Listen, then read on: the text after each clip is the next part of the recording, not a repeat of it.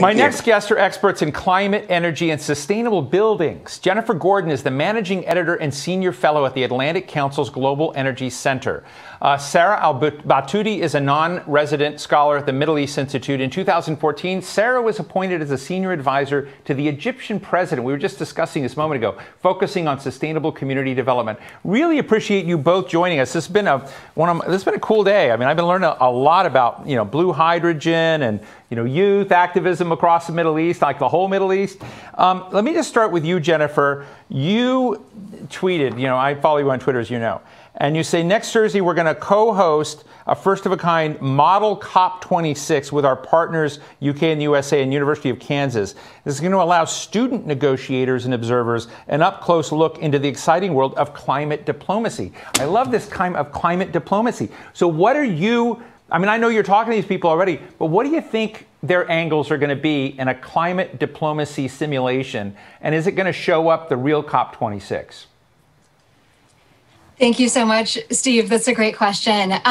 So we're doing this program this week that is kind of, if you think about what Model UN is, right, where you have these teams of students who are young and motivated and interested and engaged. And so we've put together similar teams, but on climate. And so each team will have to prepare its own country brief. We have 7 countries, I believe, represented by these student teams. And we as the Atlantic Council staff will be the facilitators of this conversation. And we'll see what happens if we can reach our climate goals through this event on Thursday. That's very interesting. Are you going to send any of them to the real Glasgow meetings? We'll see. I mean, we're hoping that we can all go by then. Oh, that would be fun. Sarah, let me ask you, one of the things that often gets neglected is to talk about how many emissions in our conservation problem by way of buildings, architecture, the way we design communities. I've become fairly obsessed with it because not only have we had the LEED building certification issue in the United States, but now LEED is trying to look at, what does a healthy community look like? What are the different dimensions of that? And environmental impact and sustainability are very high on that radar, on that screen for them. So tell us, you're an architect. And I have never thought about the questions about what's going on globally. I've been more obsessed about what's happening in D.C. here in town. But what do you think the opportunities and obstacles are in bringing architecture and building management and construction into the climate conversation?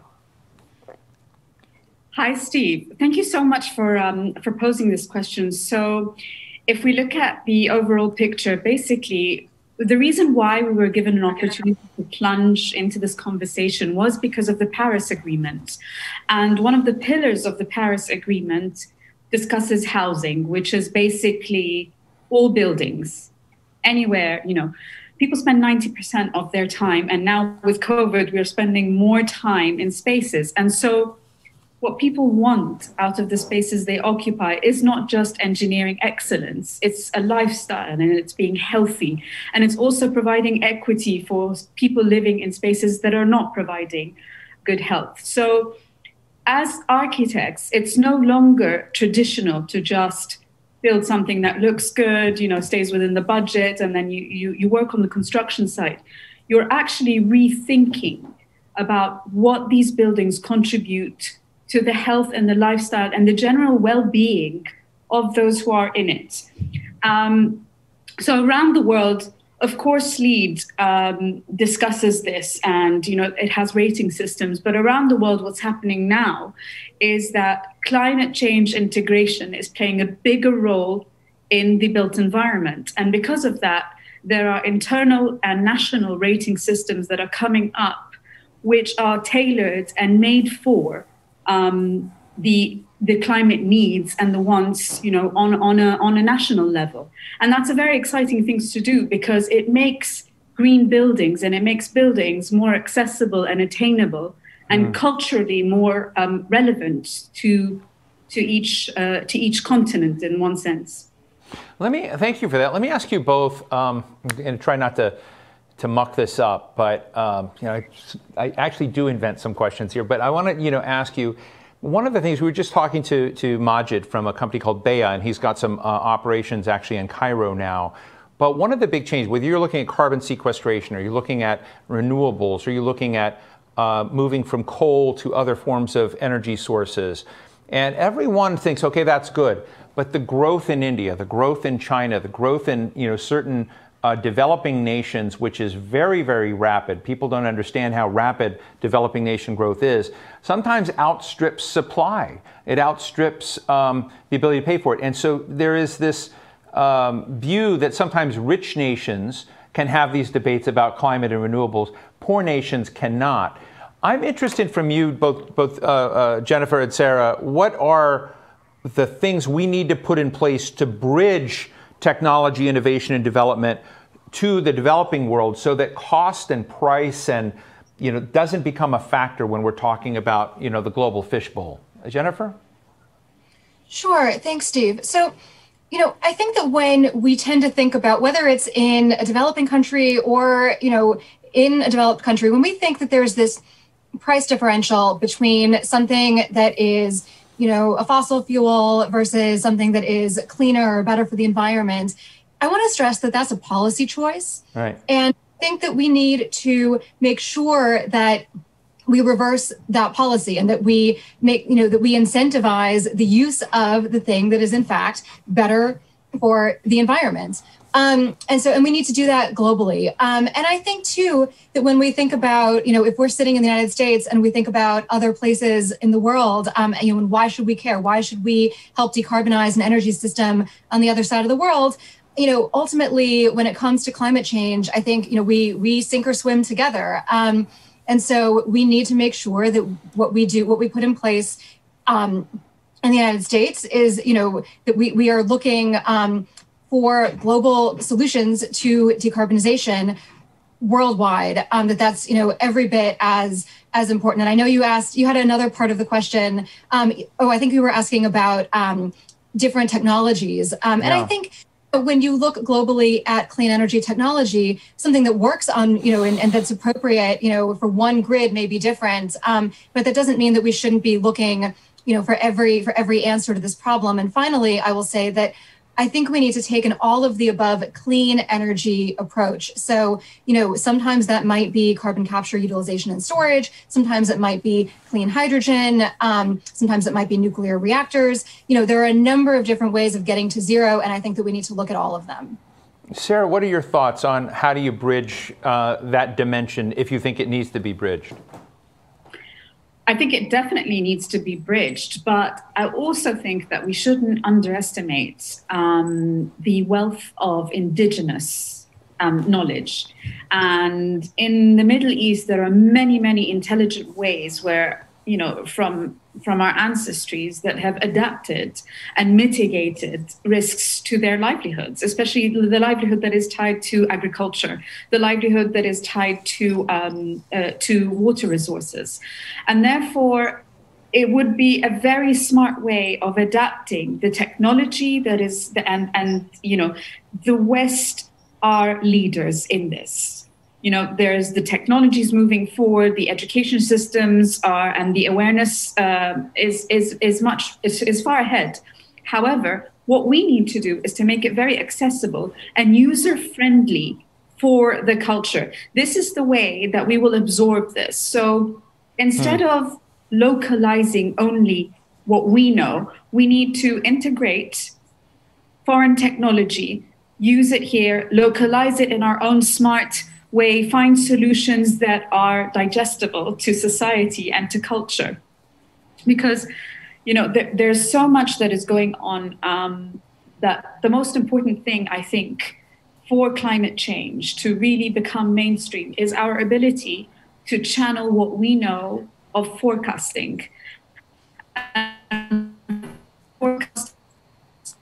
What is going to happen, with our water resources, with our increased heat, with our population growth. So these are things that we know, and now we have to integrate them in how the policy, as Jennifer was saying, the policy has to be one that is current, but also one that is continuously working out to adapting these foreign ways of thinking and how we can interpret them here in North Africa, in the Middle East, and in Egypt. And this is why the first step is to really look at where the emissions are coming from in terms of the industries the agriculture, and also the housing sector, which is the fastest growing market. And so it's all about integrating, ideas into policy and making it accessible to people where it's fairly new. Look, we've only got a minute left, and we're going to talk to the Undersecretary General on climate and environment in a moment. But I want to ask you both real quickly. I've talked to, I don't know what we call him, Senator, Secretary John Kerry a number of times on climate, and he always said that, Copenhagen wasn't enough. We need more. What would be success and what would be failure, if you could give me short form, in Glasgow, both of you? Jennifer? So I think that every country obviously needs to, we have to up and increase our ambition when it comes to climate, when it comes to COP26. And then I think we also really need to have very concrete steps in place to getting there. Because it's one thing to say, we're going to be net zero by 2050, or, to make a pledge, that is similar to that. But I think, going really sector by sector and saying, this is how we're going to address the electricity sector. This is how we're going to address heavy industry, and so on and so forth. So that's what I'm hoping to see later on this year. Sarah, thank you, Jennifer. Sarah? I'm hoping that definitely this year we are talking more about awareness and education, and also showing roadmaps, as Jennifer was saying, sector by sector. The other thing is to really take the lessons learned from COVID and to understand that we need to push for equality in terms of how we move forward with such important policy. And to create the heroes, to show the project, to really provide a platform in every single sector of the heroes that are doing changes for climate change, and really put them out there for people to learn from, and to expose these great examples in all of the different sectors, not just activism, but there's so much that's being done. And I think the whole world needs to hear about it. And the next meeting in Glasgow should be showcasing that anyone can take part in climate change, and it should become the norm. I'll make a deal with you both. If, around the time that Glasgow is happening, I'd love to have you both back. Sarah, are you in Cairo now? Yes. Amazing. So your foreign minister, Shukri, used to be ambassador from Egypt to Washington, D.C. And years ago, we used to talk about climate. Many years ago, climate change would be needed. And I'm just going to put a challenge to Egypt that I don't think many people expect what they just heard from you. I don't think they expect a nation with as many challenges as Egypt making positive contributions on the global stage when it comes to climate. It's a great story, and I hope you will both come back and tell us about it. And if Egypt, sometimes small countries are the ones that make a difference. So and Egypt is not a small country, of course, but it's an underappreciated country in terms of this. And I really appreciate your thoughts today, and would love to have you back. Maybe we can get Foreign Minister Shukri to join us. But thank you so much for today. Thank you very much. Thank you. Thank you, Steve.